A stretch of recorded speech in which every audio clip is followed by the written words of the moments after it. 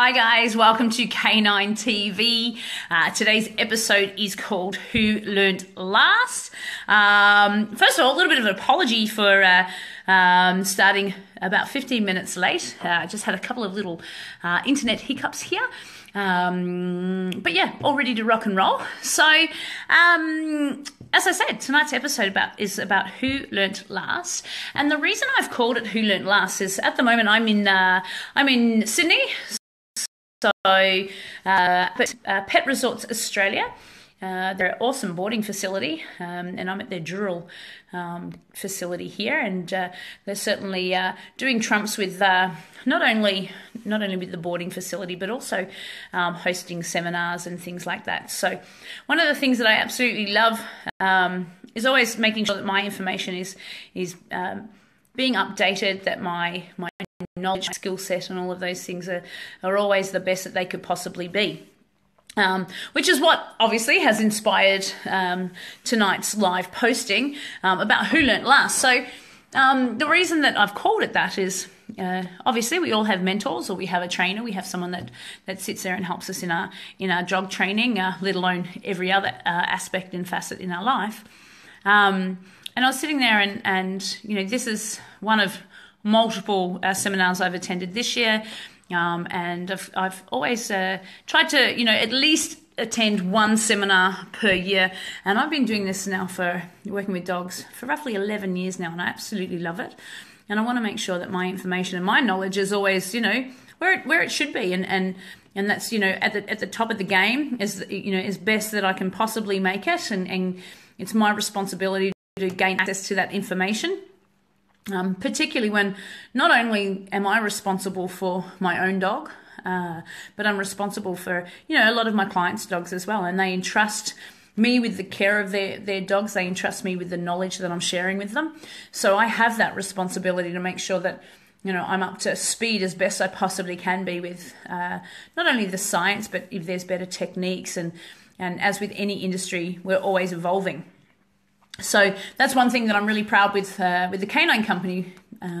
All of our trainers are always updating their skills, attending seminars.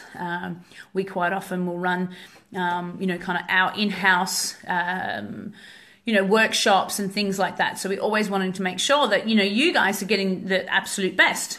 And coming up to Sydney, we call it our home away from home up here. We attend some of the most our favourite seminars, if you would, with Pet Resorts Australia here in Dural.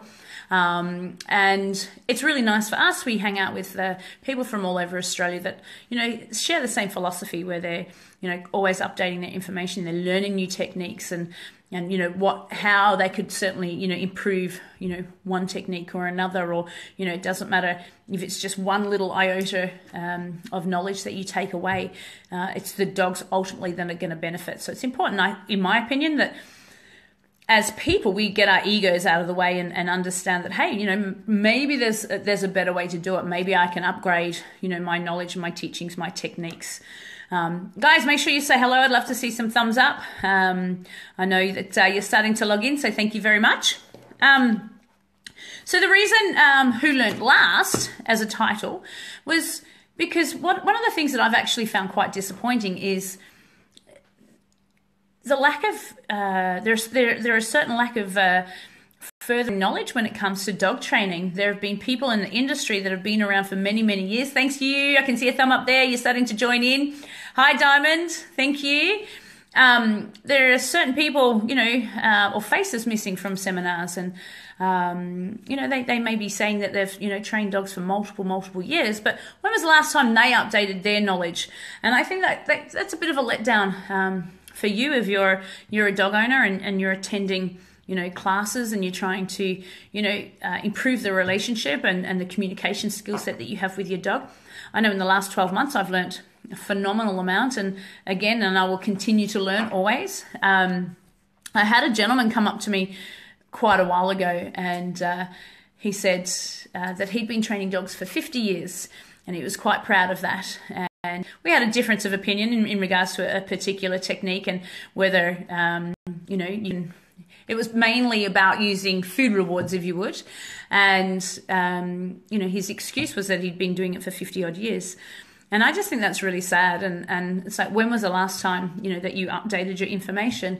Because there's certainly more than one way to, to approach dog training. And yeah, food training may not work for every single dog, but we need to be open to it. When we're talking about reward systems for our dogs, we are the only ones that can sit there. Our dogs, I should say. Our dogs are the only ones that can sit there and decipher what they perceive as a reward. Now, I know that I've spoken about this in previous episodes of K9TV. Just because you particularly like something doesn't necessarily mean that your best friend or your husband, your wife, your partner, etc. will think that it's equally rewarding. Brent and I often sit there and have a giggle because he loves Turkish delights and I think they're disgusting. So, a reward system and a reward is purely in the perception of your dog. So to sit there and think that you're not going to be rewarding your dog with food because it doesn't mix with your ideologies, you don't like using it, that's fine. But at least identify the reasons as to why you choose not to use it. Don't sit there and say that it shouldn't be used. So that's one aspect of it. When was the last time your dog trainer actually furthered their knowledge? Because as I was saying, there's some fabulous people all throughout Australia and the world that are continuously networking, keeping the conversation open, because our genuine interest is in the betterment of the dog. So now that we're coming into puppy season, I quite often get asked, what should I be looking for in a dog trainer? And I think, that to me would be one of the most important questions. Not necessarily, I think qualifications are quite important, but I know that there's people that are absolutely fabulous dog trainers that may not have a certain certificate or a level of qualification. But you want to be asking, when was the last time that, you actually, upgraded your knowledge? Because if your knowledge is 50 years old, you could almost bow your head in, well, you should, in my opinion, bow your head in shame if that's what you're sticking with and you think that is still exactly the same way, exactly what was happening 50 years ago. Your GP would have told you to take up smoking to alleviate stress. As with most professions, we should be absolutely updating our skills. I also sit there and suggest to you guys, when was the last time you went out and learned something different, or, just even reading different books or contacting a mentor or exploring different options. It doesn't necessarily mean that you have to take that on board or adapt those methodologies, but certainly understanding and being open to it is really, really important.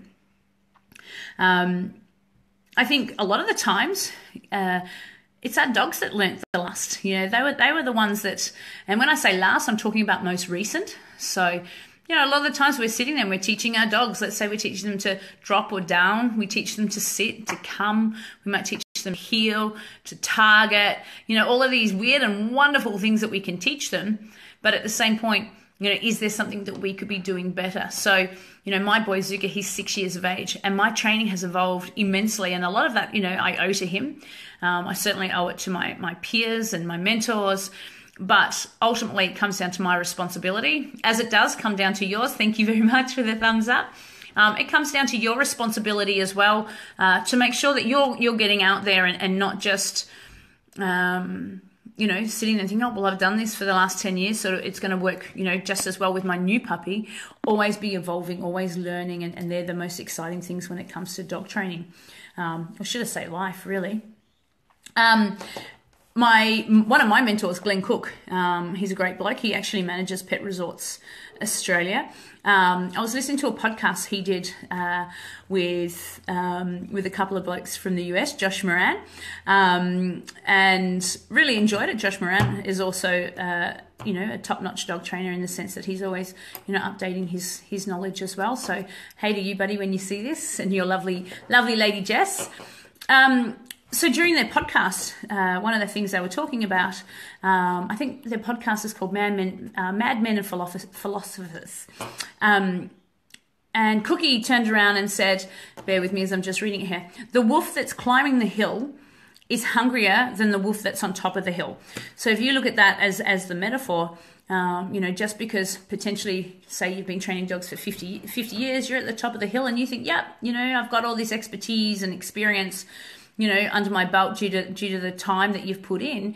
There are so many other people that are climbing the mountain, if you would, climbing that hill, so eager. They're like a sponge. They're taking information from any source that they can. They filter the practical to the impractical, from the ideologists to the nitty gritty of it.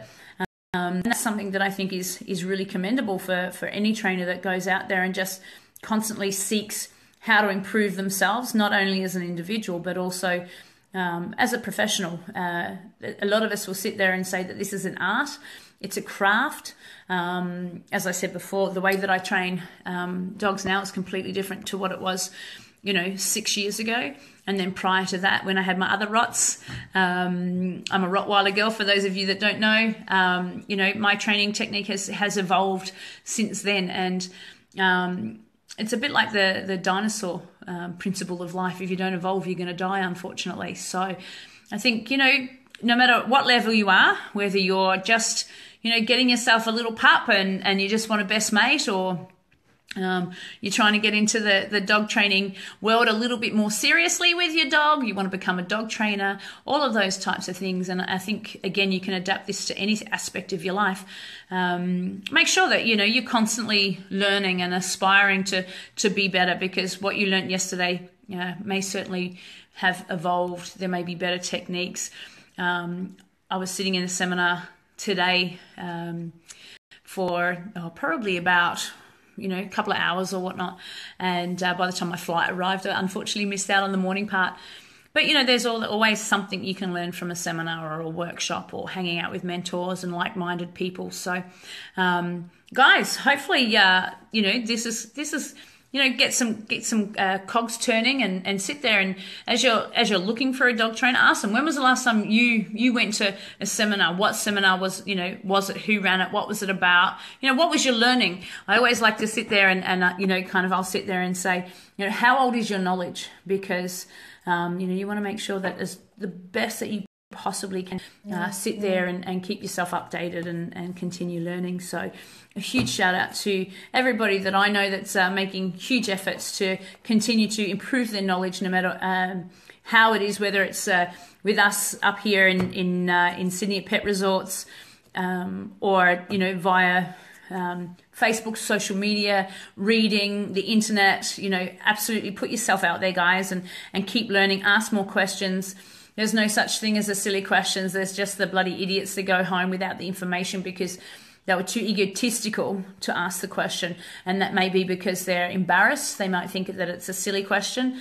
But guys, if you don't have the answer, that's the silliest thing of all. So, go out, have fun, meet people. And for those of you that are coming up to Dural for the weekend, I can't wait to see you all. Make sure you say hi. And take care, guys. And we'll see you next week. Thanks so much. Bye.